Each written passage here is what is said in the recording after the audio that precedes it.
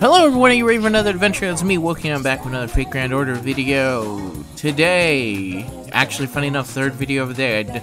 Only during Halloween time where I have to just release crazy videos do I just sit down and release more videos. So today we're going to be talking about Fate Grand Order because they decided to actually start talking about stuff. Imaginary Scramble pre-release campaign and the Chaldea Broadcasting US Branch Volume 16.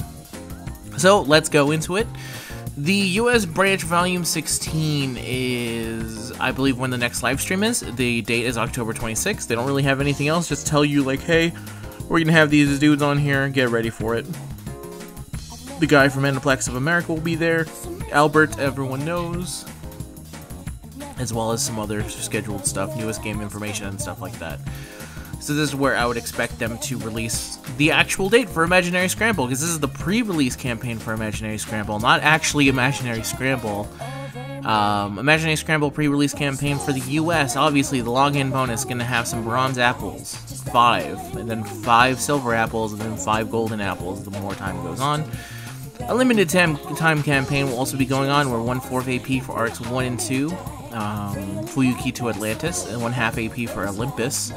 And then 1/2 AP for all Arc 1, 1.5, and 2 free quests. This is always a good time to get your grind on, because there's literally nothing else to do. The 1/2 AP for free quests will only apply to the first 3 times if a free quest is cleared. From the 4th time onwards, the AP cost will be the regular one. So yeah, keep that in mind. Some new rank up quests for Abby, for Yang, and for Mysterious Heroine XX, because they are kind of focused. There's a foreigner focus on the banner on the next event, so this will make it so Abby now has increased MP gauge for each turn, 3 turns, and increased MP strength for all allies. Yang has it so she applies invincibility for 1 turn, increases MP gauge for each turn, 3 turns, and changes into a large number of crit stars and change to apply target focus 1 turn to yourself.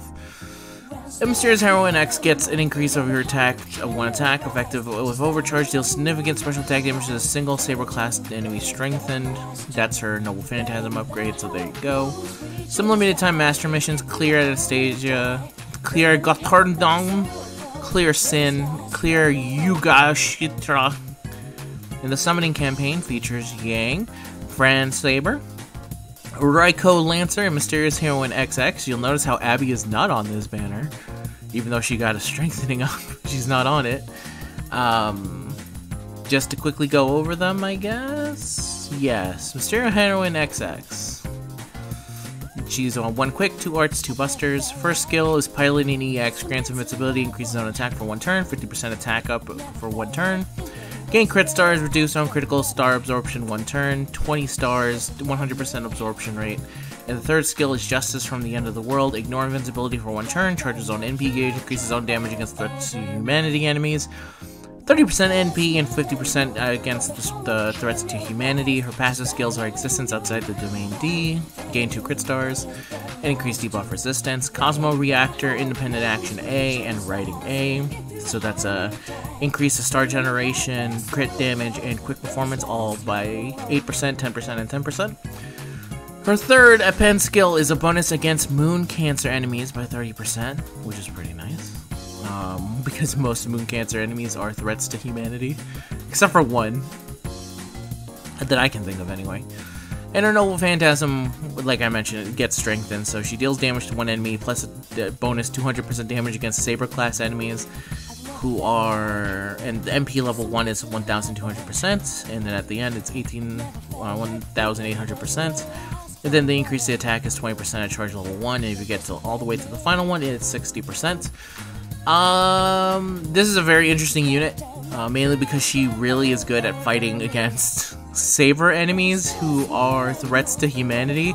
Not a lot of though, but she also does have the benefit of being a single target foreigner, so she's really good against taking out berserkers. The one thing that I've never liked about her is that all her big attack boosts last 1 turn.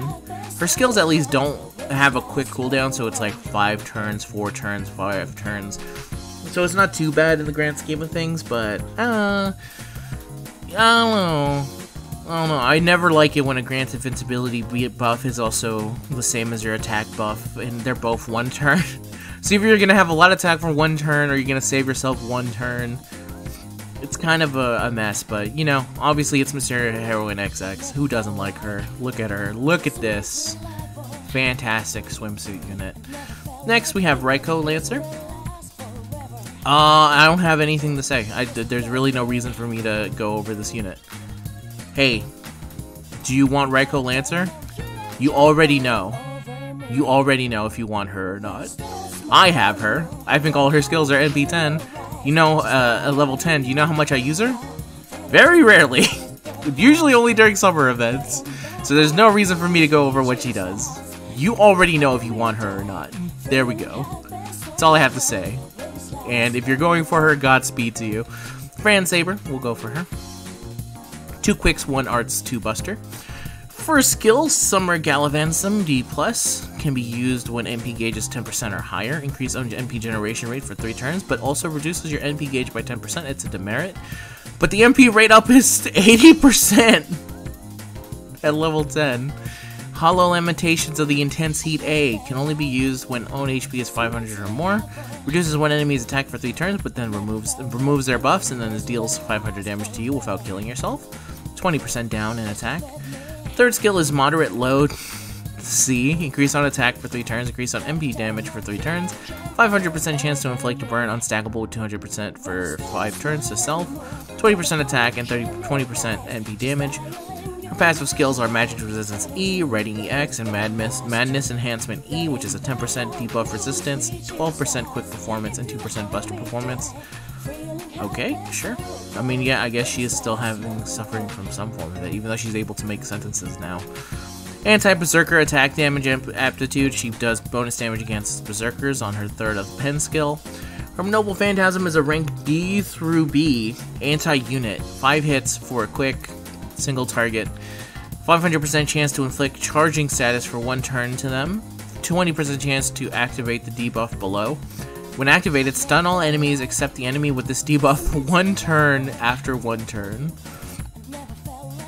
MP level 1, it's 1200%, and then at the level 5, you get her MP 5, it's 2000. Jesus Christ. Chance to stun them for 1 turn is at charge level 1 is 60%. If you get it all the way to charge level 5, it is 100% chance of stunning. So yeah, this unit, I really like Fran, actually. I think she's a very cool single target saber. She has some caveats, obviously, because there's negatives to her effects, but the negatives are usually work themselves pretty out. I've always said that the one problem with a lot of quick servants is the fact that they have problems with MP generation. Fran gives herself 80% NP. The only downside here is reducing her NP gauge by 10%, and for that reason, I think it's actually best if you have Fran with like NP2 at least. Just because you're able to like more take advantage of the excess NP that you get from her and stuff like that. Which is not a lot of units I would say are better. Specifically, like a lot of units I would say like, oh yeah, NP1 is enough. For Fran specifically, because of the way her first skill is, I actually kind of feel like you don't need her at NP2, but it would definitely be better for you if she was NP2. Which is stupid, because I guess that's every unit. Whatever, you know what I'm saying. I like her design. I think it's very interesting. Of all the summer servants, she's, I think, the only one that has this many negative caveats to what she does, but I think it usually ends up working out. And yeah, who doesn't like Fran? Look at her. Adorable. Everyone's favorite daughter, who wears nothing but bandages at the end there. Yeah, okay, moving on. And finally we have Yang, who is a foreigner, who has 2 quicks, 2 arts, 1 buster. Her first skill, which is the one I went over, which is gonna get a buff. The embodiment of 3000 affections grants self-invincibility for 1 turn, charges on MP gauge by 10% every turn for 3 turns, gain crit stars, 500% chance to draw the attention of all enemies to self by 300% for 1 turn, 25 crit stars in the past. It only males attacked her. And you got 15 crit stars over the 25, so a definite improvement. I understand where they were going thematically with this, but come on. There's a certain point where a lore holds a unit back sometimes. One's favorite Concubine A absorbs all enemies' NP gauge by 1. The amount of NP is charged by multiplied with the number of enemies' gauges drained, reduces their defense for 3 turns. The MP absorb is 20%, so if there's 3 enemies, there's a chance of getting 60% NP. Yeah, I think that, yeah, the amount of MP charges is multiplied by the number, yeah. So, yeah, 3 enemies, 60%. Defense is down by 20%. Third skill, Son of a Calamitous Star A grants self the Living Flame buff for 3 attacks, 3 turns. Living Flame reduces the enemy's defense by 10% for 3 turns when taking attacks by them. Inflict burn for 3 turns to enemies when taking attack by them. Increase your own defense for 3 turns. 100%, 1000 burn damage and defense up 20% at level 10. Then passive skills is Existence outside of the Domain EX and Divinity B, which gains 2 crit stars every turn, increase on debuff resistance by 12%, and then also increase own damage by 175. Her third skill is a bonus against rulers, and her Noble Phantasm is a 1-hit, single target, arts, 4 hits. Inflict burn for 3 turns on them. The damage is 900%, and then the burn damage that you get from the NP is 3000. And at level 5, it's 1,500% and 6,000 burn damage. Overcharge deal extra damage to enemies with the burn debuff. A bonus is 150% at charge level 1, and then if you get it to charge 5,500, it is 200%. Now, obviously, the thing that I think is kind of like weird is that you don't inflict burn first, I think is how it goes. So you have to make sure before you hit someone that you have burned them already, otherwise you're just kind of wasting some damage on this NP and stuff. But yeah, I think she's kind of neat. I actually have her and I've used her in the past, and I think my main problem is always with the damage, but it's because I always forget that they need to be on fire before I hit them with it and stuff like that. But yeah, I like Yang. I like her design. I like her design. I like her. Who wouldn't like this? Come on. Absolutely adorable. Oh, look at her. She thinks she's evil. Adorable. So, that's this banner. Obviously, if you're spending on this, if you already know, I would still say I'm not going to be spending on this because I thankfully have every single unit here. I have Yang, I have Fran, I have Reiko, I have Mysterious Heroine X. If I did not have Reiko, I'd be summoning for Reiko. But thankfully, I already have her. Here's some caveats, obviously. Because of Imaginary Scramble, that can only mean one thing. It means very close we're coming to the release of Nemo and Van Gogh. There's also the Korean banner that I've covered in the previous in a previous video that was like 4 minutes long. Check that one out if you want some more detail than that one, but in that one had some summer units and Abby on it. So it's something to kind of keep in mind in the back of your head. I'm not saying that it's for sure 100% definitive coming over, but it's something to kind of keep in mind just in case. Honestly, I saw at least one dude saying, please don't come over. This is a mean banner, and I saw one person from Korea saying, I hate that they brought this over. It's a very mean banner to just kind of spring on people, but, you know, Fgo sometimes. So yeah, that's what's coming up on Fgo. Gonna be interesting. I can't wait for Imaginary Scramble. I've been waiting. I hope to God that they change the banner of Imaginary Scramble so that Nemo and Van Gogh do not share day 1. On JP, they shared the same banner day 1. I don't want that. It's actually worse. I want it to be either Van Gogh first or Nemo first, and then I can try. I want both of them, but not enough to summon on a banner with both of them on it at the same time like a crazy person, but I digress. That's the end of the video, everyone. Thank you very much. If you watched it this far, you can always leave a like, comment down below. It helps me out, the algorithm and stuff like that. Leave a like, subscribe to me. I'll see you guys in the next one. Until next time, peace out.